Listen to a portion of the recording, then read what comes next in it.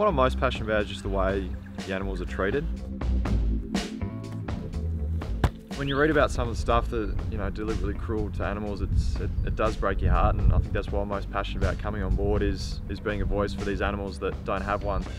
Everything the RSPCA does for animals in those circumstances is massive, so just to be able to play a small part, it is heartbreaking, some of the stuff you see and you read on the internet.